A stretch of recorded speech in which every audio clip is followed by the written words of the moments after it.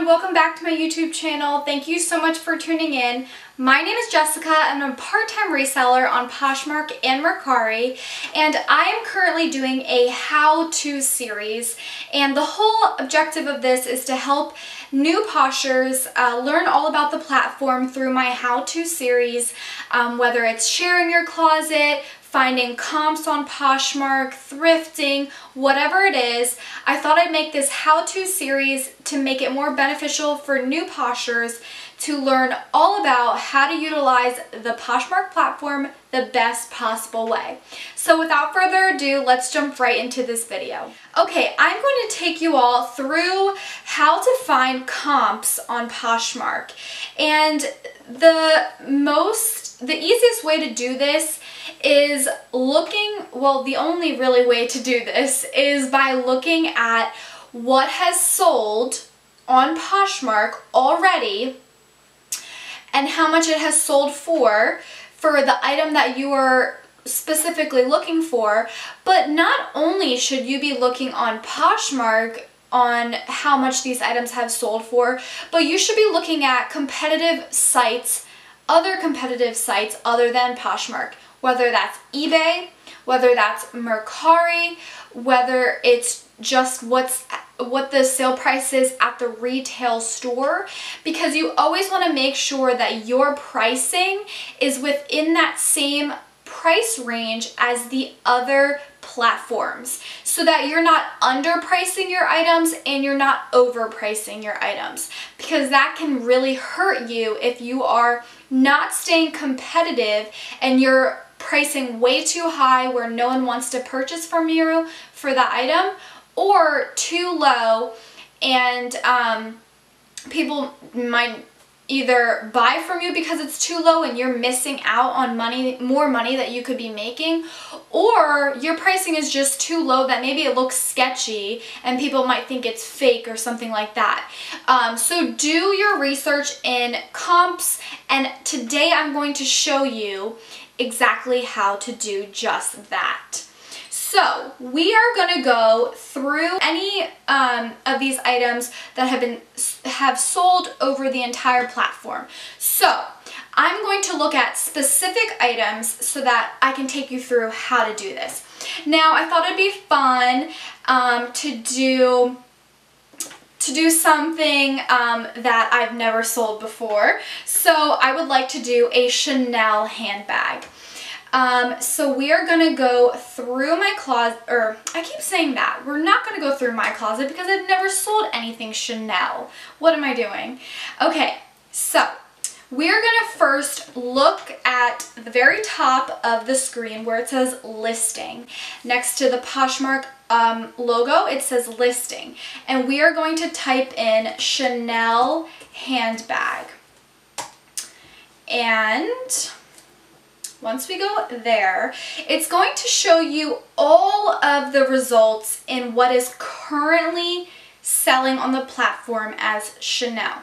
Now, this is just a side note that I want you all to keep in mind. If any item is $500 or more, it must first go to Poshmark's headquarters so that they can authenticate and make sure the item is real. If it is not authenticated, they will either send it back to you, but you have to pay for the shipping, or they will just keep the item and get rid of it. So keep that in mind, that some people will not price at $500 or more because they don't want it to go get authenticated. So keep that in mind whenever you have a luxury item to, you know, if you don't care if it goes somewhere before it goes to your buyer, then just keep that in mind when you're pricing a luxury item. So now we're going to look at the sold listings, because let's say I have a black Chanel handbag that I want to sell, but I want to see how much it has sold for in the past. Now, another thing to keep in mind, when you are out thrifting and you come across an item that you do not know what to price it at, this method will come in handy, because this will show you what the item has actually sold for. So you can get an idea of how much money you will actually be able to make off of this item based on these comp sales on what has sold for that item. So if you pick up an Anthropologie shirt that you've never sold before, you don't know how much it could sell for, go do this method that I am showing you now and you will be able to see how much money you could actually make off of this item. So that will help you understand what to price it at, what you could get for it. Maybe you're at the thrift store and you do this method and you see, oh my gosh, this is so not worth $4, I'm putting it back. Or you're like, wow, I can make 60 bucks off of this, I'm picking it up. So it's really important to see how much items have sold for before picking it up at the thrift store. So we're gonna go down here on the left where it says all available or sold. If you do all, it's going to mix availability, like ones that are on sale right now, plus the ones that have already sold. So I want to look at what has sold. I want to know how much the handbags have sold for.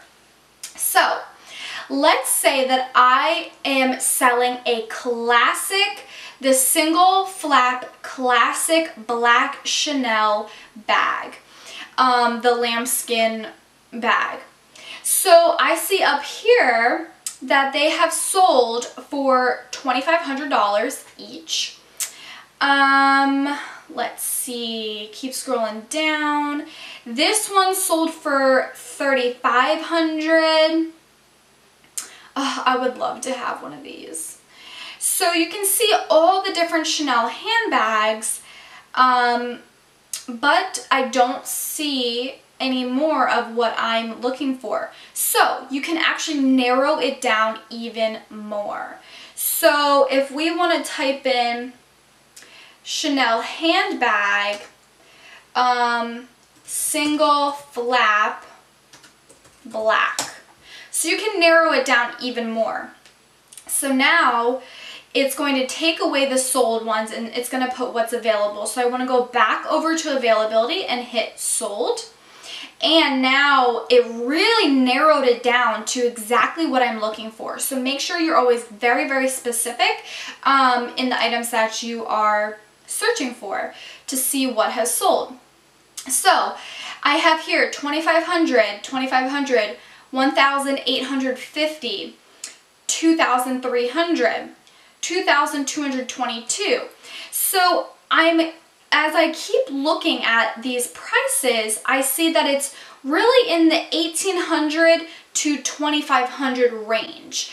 So depending on the quality, depending on if it's brand new or maybe it's a couple of years old, maybe it has a little rip on it, your pricing needs to reflect that. If there is an error, whatever this big or small, whatever it is, whatever flaw it is, that needs to be reflected in the price. You cannot have a flawed item at the same exact price as a brand new Chanel bag. It just doesn't make sense, and no one's going to want to pay the same price as what they could pay for a flawed item that they could pay for a new item. So always keep that in mind. Okay, so the next thing that I'm going to think about is, so this is going a little off topic a little bit, but think about how you're going to word the title to stay competitive with these other comp bags. So like as you can see here, some of it says authentic in the name, some of it says the color black, leather, medium, double flap, single flap, patent leather, classic Chanel bag. So you want to also stay competitive with how other people are actually naming the bag. I think that does make somewhat of an impact. If you just have authentic Chanel bag versus authentic Chanel double flap quilted studded black bag, it's very descriptive and I feel like it's more intriguing. Comment down below if you all agree with me, but I feel like it's more intriguing when the title lists out exactly what the item is versus authentic Chanel bag. To me, it makes a difference. I like when it's really descriptive, and I feel like that can make you competitive just based off of that, and it picks up those keywords in the search engine too. I feel like it makes a big difference, but let me know what you all think. Okay, so now that we've seen the price range, we're kind of getting an idea of how much we should be listing our item for.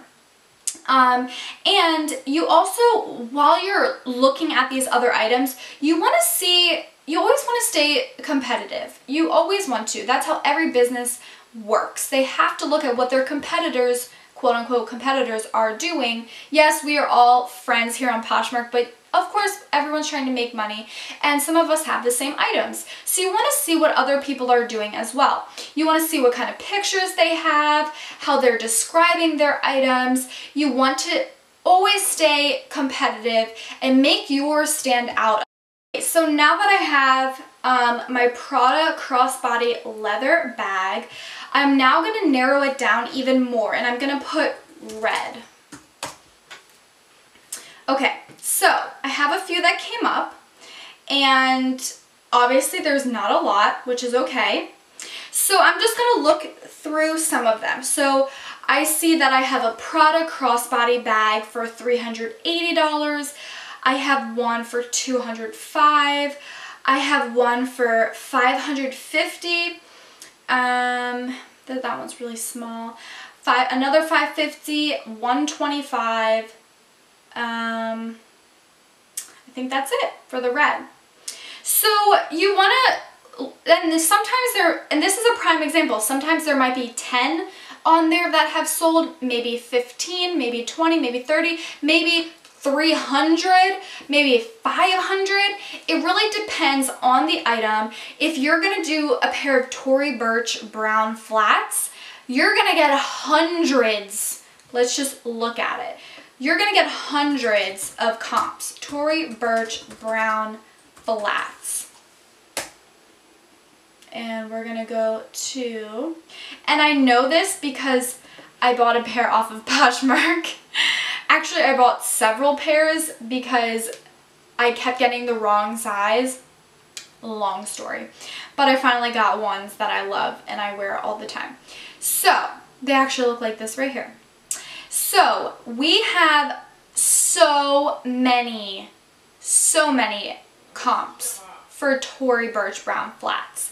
And you can see right here, there is a lot of different price ranges. 70, 135, 71, 35, 15, 30. I know I bought mine for $35. There's 50 here, there's 15. There are so many different comps, but you need to take in consideration, does it have studs or is it plain? How much wear and tear is on the item?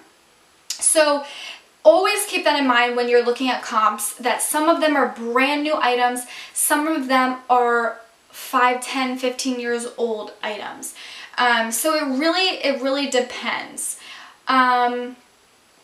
Now you can also do, under condition, you can do new with tags. So let's say you have a pair of Tory Burch brown flats that are brand new and you have absolutely no idea how much to list it for. Simply just go to condition, go to new with tags because they're brand new, go to sold, and then you can see all of the prices. 125, 100, 95, 120, 72, 195, 124. So you're seeing between like a 80 to up to 200 range. So depending on how similar yours looks, depending on the condition, if it comes with a box, keep that in mind when you are pricing your items.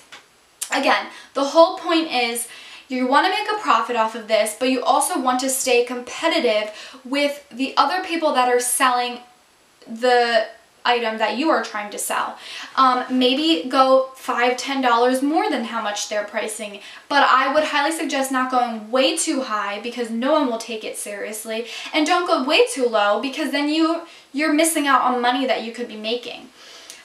So always check comps. So that is basically everything as far as when it comes to comps. I mean, you can narrow it down even more by color, by sizing.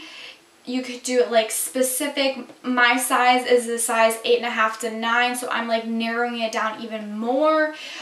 So it makes your search easier when you're trying to find exactly what to price your item at and what has already sold. Based off of what has already sold, I meant. So I hope you all found this useful. I hope that when you're at the thrift store, before purchasing the item, you always need to look up how much it has already sold for. This will really give you a good idea. Now, the other thing that I really wanted to touch on is always looking at other platforms. So check out eBay, check out Mercari, see how much those items are selling for on those platforms, as well as Poshmark. And the only reason why I say to do that is so that, I mean, there's a few reasons, but it just gives you a better idea of how much overall on all the platforms this item is selling for. And maybe you do resell and cross-list on multiple platforms. You can see like, oh my gosh, I really want to sell this on eBay because it is selling for more on eBay than it is on Poshmark. Or maybe something selling more on Poshmark than it is on eBay. So maybe you make the pricing a little bit higher on eBay if you know that that item sells for more on eBay versus Mercari or versus Poshmark, whatever platform you sell on.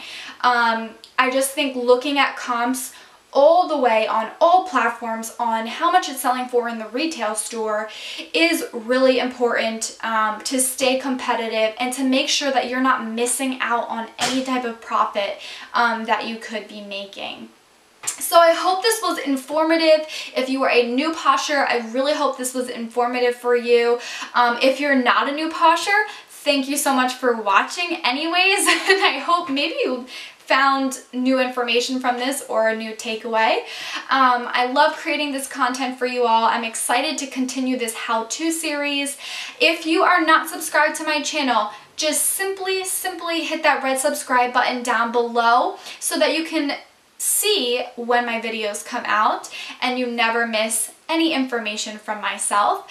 And hit that little gray bell notification next to it because YouTube will not notify you and my videos will not pop up on your feed if you don't hit the bell notification. So definitely hit that. Subscribe if you haven't already. And everyone, if you are watching this far, leave your closet handle, your Poshmark closet name in the comment section below, and I will share a few of every single person's closet items if you put your closet name in the comment section below. And don't forget to give this video a thumbs up on your way out. Thank you all so much for watching and for supporting my channel. I really appreciate it so much. And I will see you all in the next one. Bye!